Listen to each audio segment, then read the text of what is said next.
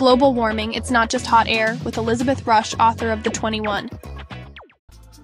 Welcome back to The Cosmic Companion. I'm James Maynard. This week we're going to look at global warming. It's not just hot air. We're going to be talking with Elizabeth Rusch, author of The 21. Climate change, the ultimate uninvited guest, has been making itself quite comfortable lately. It's like that distant cousin who shows up unannounced, cranks up the heat, and then leaves the door wide open. Cousin! You, cousin! Where are you? I turned the heat up! The science behind global warming is as fascinating as it is concerning.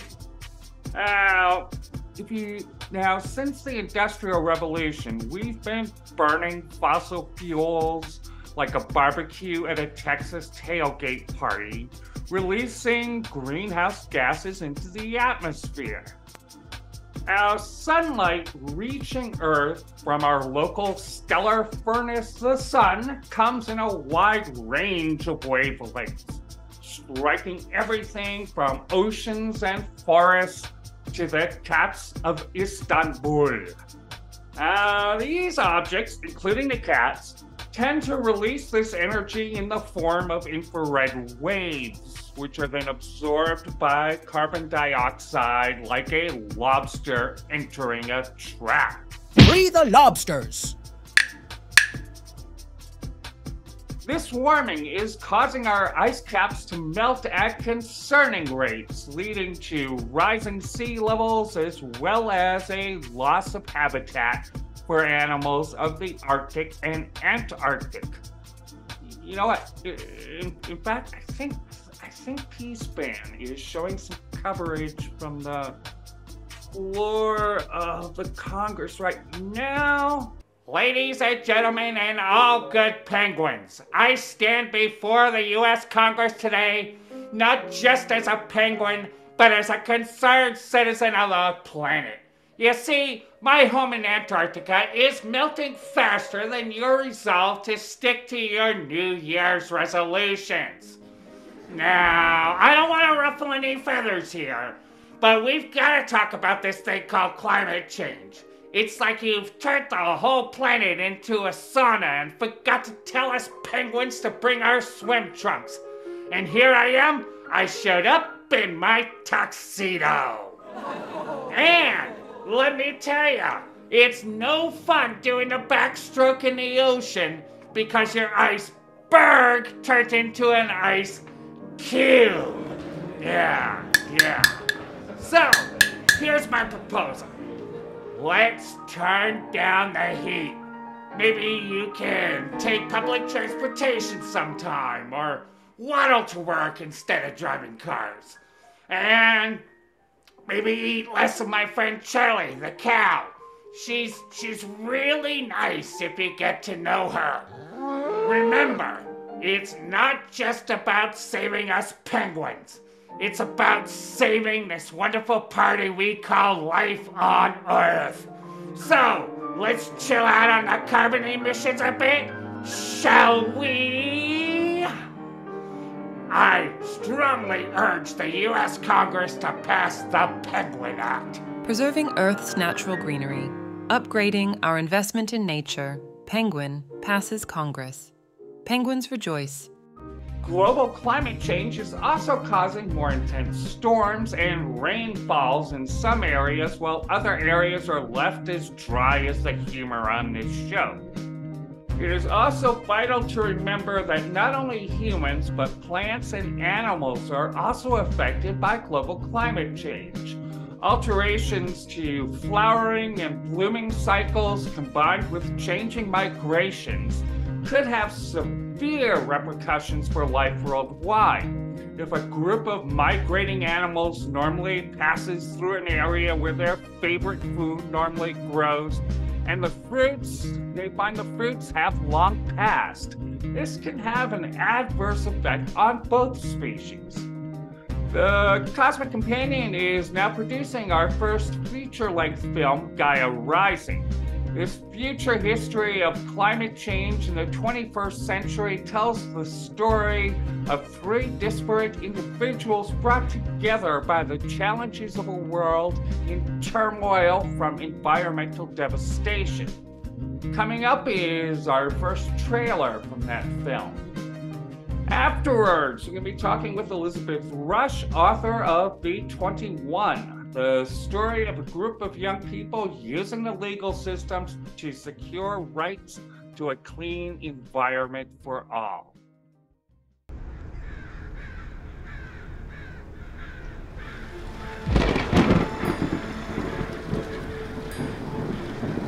In a world on the brink of environmental catastrophe, Gaia Rising presents a gripping tale of resilience, redemption, and the urgent fight against climate change in the late 21st century, as three lives intertwine, shaping the fate of humanity.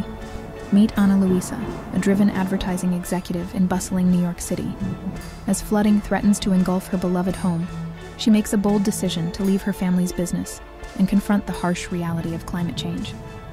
Embarking on a new life in Tucson, Ana Luisa's journey will lead her to unexpected connections, forever changing the course of her life.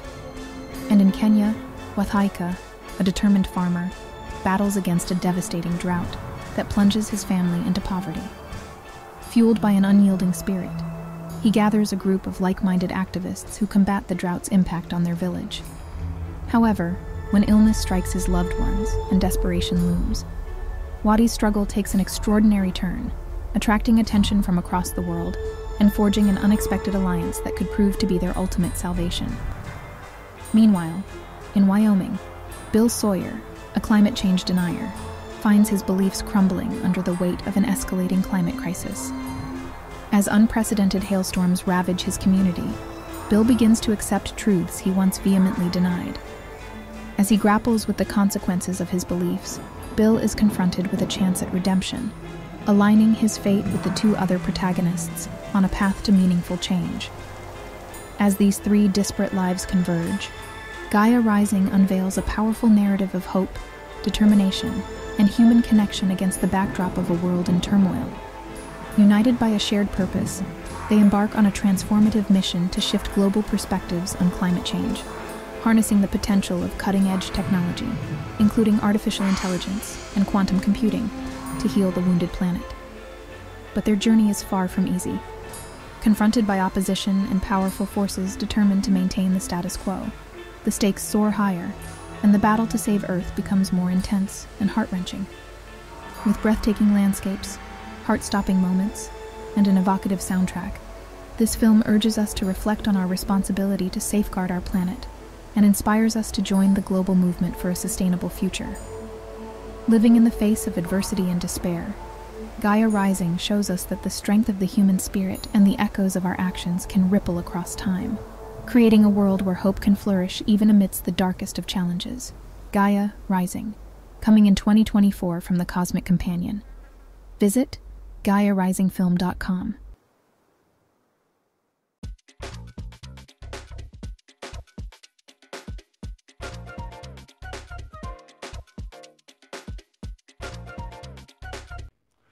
This week on the Cosmic Companion, we are delighted to be joined by Elizabeth Rusch. She is the author of now 24 books for children and adults, and her new book, The 21, is now the #1 new release for teens and young adults in politics and government. Welcome to the show, Elizabeth. Thank you so much. It's great to be here. Great. Now, the story tells the story of 21 young people who argue that the government has knowingly violated kids' constitutional rights to life, liberty, and property by encouraging and permitting the fossil fuel energy system. And the book is a fascinating look behind the scenes of an ongoing case arguing that the U.S. government knowingly violated these rights by permitting the fossil fuel energy system. Can you share some of the backstory of this and how the book came to be? You bet. So the 21 is based on the ongoing federal court case, Juliana versus the United States. I started to track it. It was filed in 2015, and in 2016, my youngest child was in middle school at the environmental middle school here in Portland, and she and classmates and some teachers took a road trip down to Eugene, Oregon, for one of the very first hearings of the case. So I heard about it through her, and my first reaction was, oh, this is great. I'm so glad that young people, have another way to have their voices heard about climate change. But because of her interest, I, dug in deeper. I started reading some of the media coverage, reading the briefs, and looking at videos of the various hearings. And my thinking about about the case really changed to, wow, these 21 young people actually have quite a strong case, and that if they win, it could be a huge step forward on climate change. So, the book is it's kind of like a legal thriller. The case has been going on for 8 years. And I think about it as almost like the Aaron Brockovich of climate change. So I tell the stories of Julia Olson, who is the young small town environmental lawyer who started the case. I interviewed 5 of the plaintiffs in depth about, the climate impacts that have injured them, about why they got involved with the case, what their parents thought, what it was like to fly to Eugene, Oregon for the first hearing. I'll give you an example. The youngest plaintiff, his name is Levi Draheim, and he was 8 years old when the case was filed. He lived on a barrier island in Florida. And when he, was about 7 years old, he saw a map that showed that his home would be underwater from sea level rise in his lifetime. He has also had to evacuate twice from his home from kind of giant hurricanes that were stirred up by climate change. And he has nightmares about, wandering around his neighborhood, which is damaged, and not being able to find his parents, and, wondering if he's ever going to be able to go home again. So, I interviewed Levi about, how he got involved. He's a great character. He's like the little brother, the little sibling in the case. Right. He's all the kids are older, and he's constantly leaping into their arms, and he's tossing them on, they're tossing him onto their shoulders.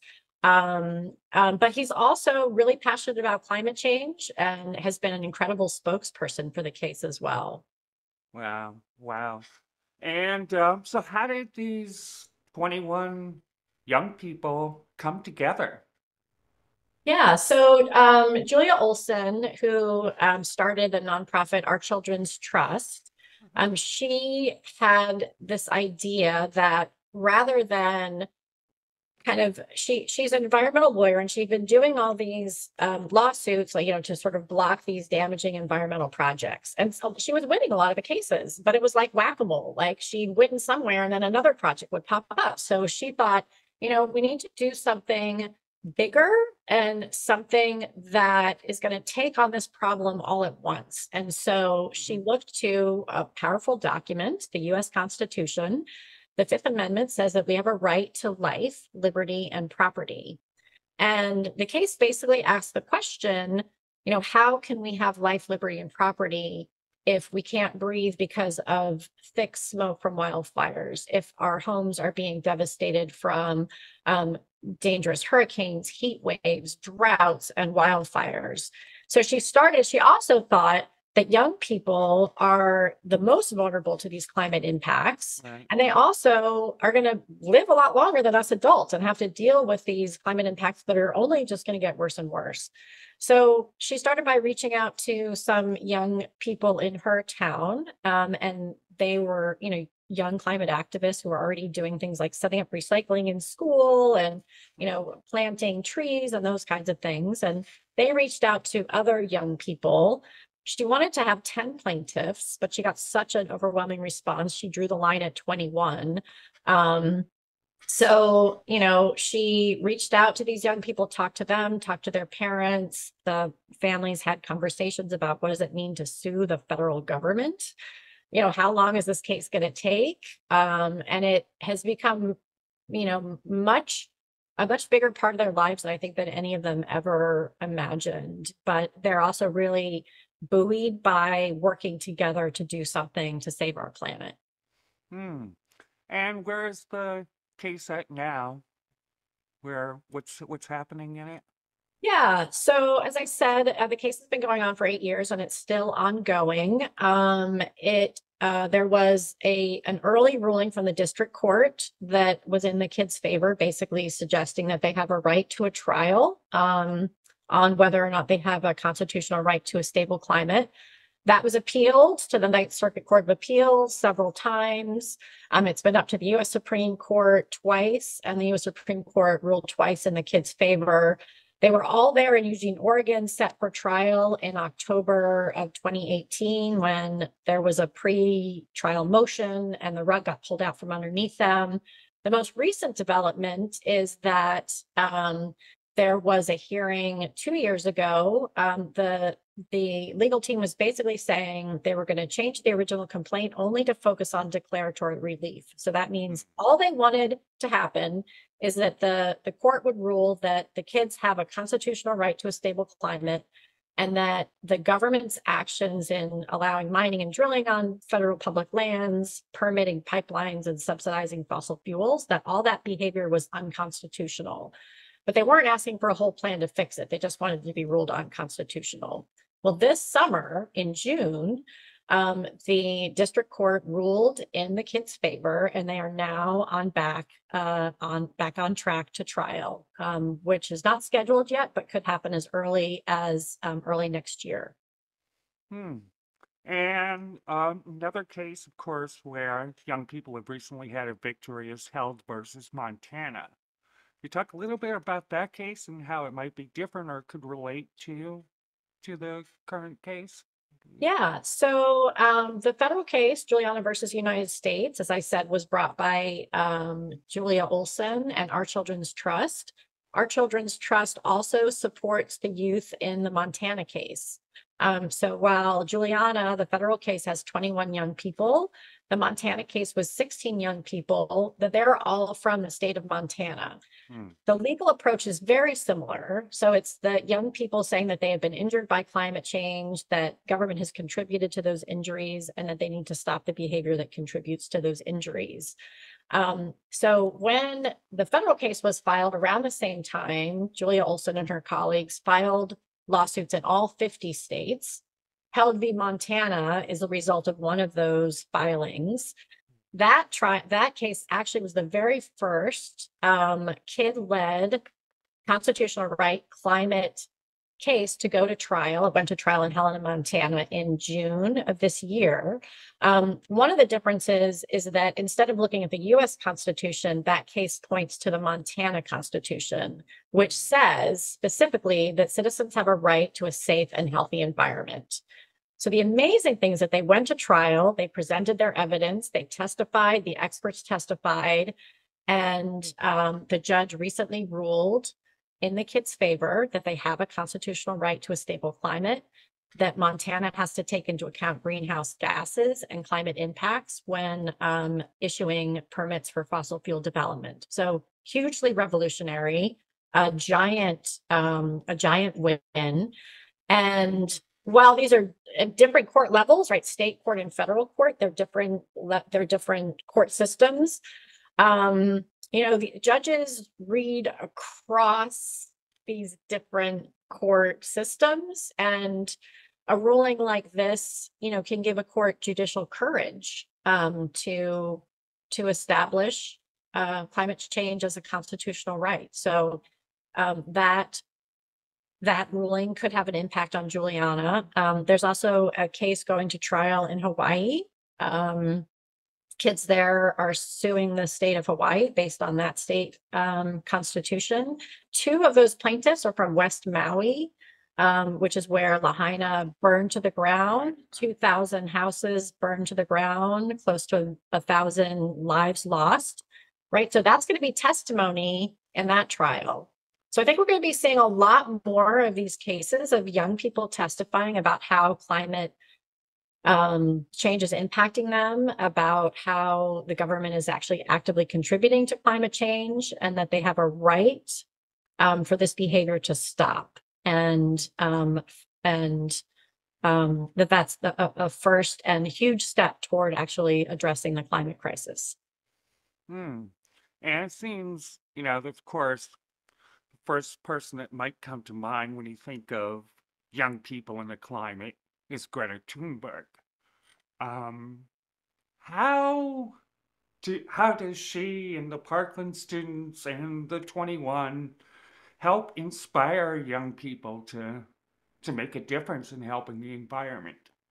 Yeah, well, interestingly, the 21 began their work several years before Greta Thunberg's first climate strike. So their case was filed in 2015. Greta's first strike was in 2018. But the 21 by now, they know and work with Greta Thunberg. So they have also led climate strikes. They have worked, they with Greta have lobbied the US Congress. They speak out through the media. I think what's important here is that young people are already doing amazing work, marching in the streets, talking to the representatives, talking to the media. But what the 21 does is it highlights another really powerful way that young people are speaking up, that, kids don't have the vote, so they have no voice through our legislative branch and our executive branch. So they are turning to the courts to protect their rights.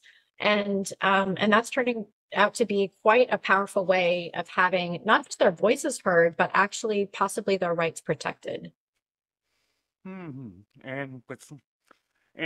so what about, I can imagine, there's so many things wrong even when I was a kid, and it just felt disempowering. It felt like, especially as a kid, you couldn't do anything against these, or young adult, you just couldn't do anything against these monolithic industries that seem to have a chokehold on everything. And I think it can be disheartening. And how can individual young people who may not have connections or really make a difference? Yeah, well, I think one of the things that I learned by talking with these young people is that, in their communities around the country, they had already been starting to work on things like, recycling in their school. Levi was planting grass on the dunes to help protect the dunes from sea level rise and erosion. And all of them, when I asked that question, how do you stay hopeful? How do you continue this work and in fact take on more? They say it's really coming together with other young people who share the same concerns and the same desire to do something. That it's when the 21 are all together, for a hearing, where they can share their challenges, what they've dealt with, the blowback that they've gotten. Jaden in Louisiana, Nathan Bering in Fairbanks, Alaska, those are places that are very, a lot of people, earn their jobs and their living from the fossil fuel industry. So there's a lot of criticism happening around them all the time. So it's really turning to other people who are other young people who are trying to make a difference that has really buoyed these young people to continue their work, both locally and in this lawsuit. And I think that is a message for young people everywhere. Find your people, work with them. That's I think that may be good advice at any age. That's true. I think that's true. So as far as this case is concerned, how could the outcome of it really have, what sort of long-term implications could the outcome of this case have on environmental laws?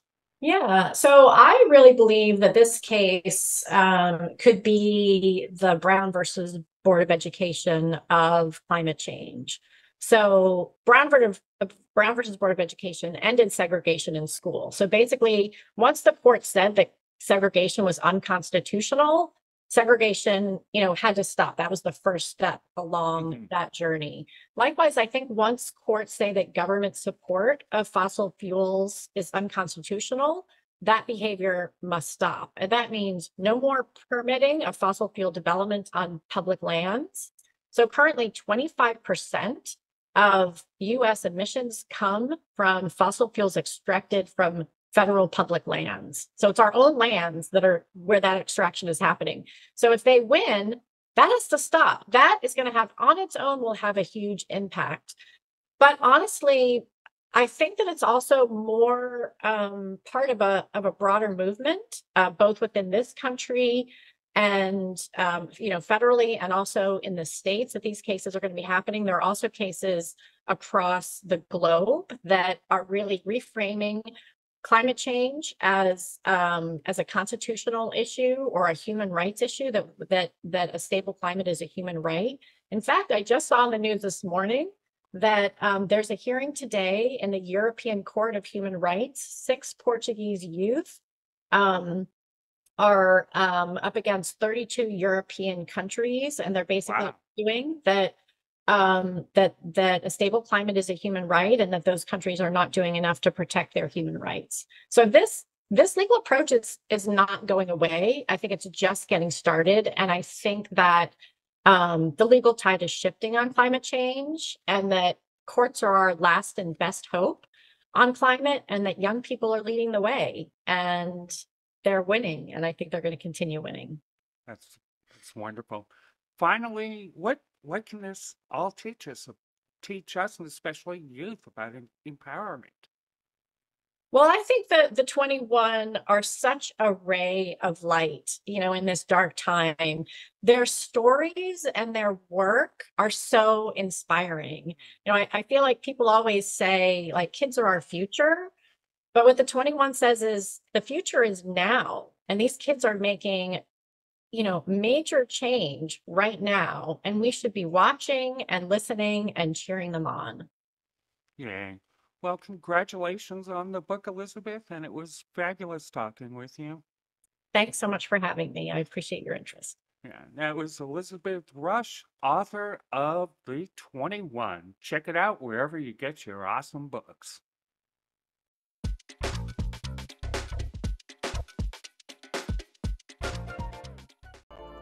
Addressing climate change requires us to turn this ship around faster than a squirrel on espresso, and that's fast.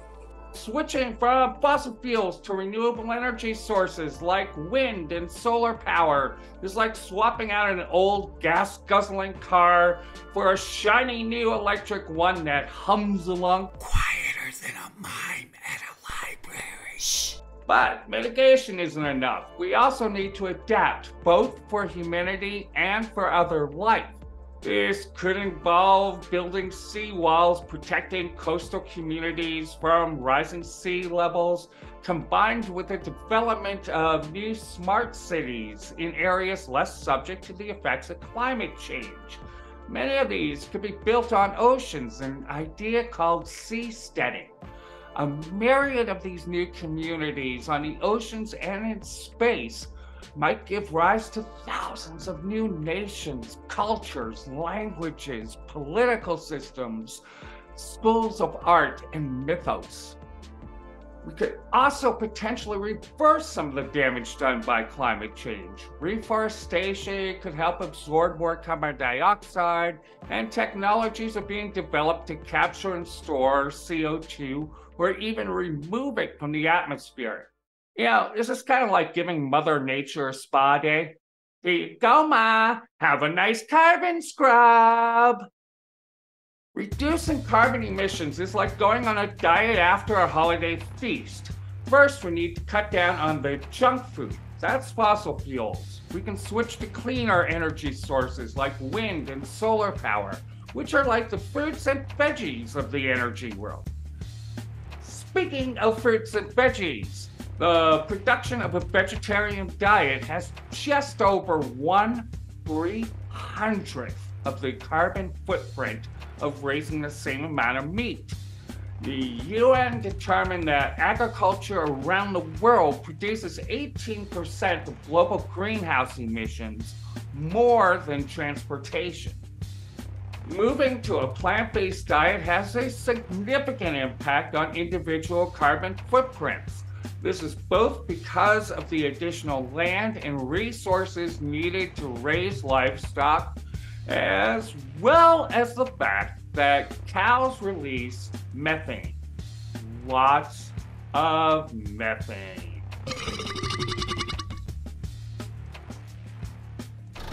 Private automobiles produce half of the carbon dioxide emissions from the U.S. transportation sector. Each gallon of gasoline burned produces 20 pounds of carbon dioxide. Walking, biking, and taking public transportation all greatly reduce the amount of carbon dioxide being released into the atmosphere. There also exists the possibility of launching large solar sails, shading Earth and cooling the planet while collecting energy from the sun, converting it into clean energy for use in space and on Earth. So yes, climate change is a big challenge, but with innovation, determination, and global cooperation, we can tackle it together head on. After all, who doesn't love a great comeback story? Well, we had fewer points than the other team, but then we scored more points. Then we won the game. Next week on The Cosmic Companion, we will be seeing the invisible. We'll welcome Anand Varma from National Geographic to the show, talking about his new work, Invisible Wonders, Photographs of the Hidden World. Make sure to join us starting on the 21st of October, just 10 days before Halloween. If you enjoyed this episode of The Cosmic Companion, please download, follow, share, subscribe to us on all your favorite social media outlets. Tell your friends about the show. Most of them will keep talking to you. Probably. Clear skies.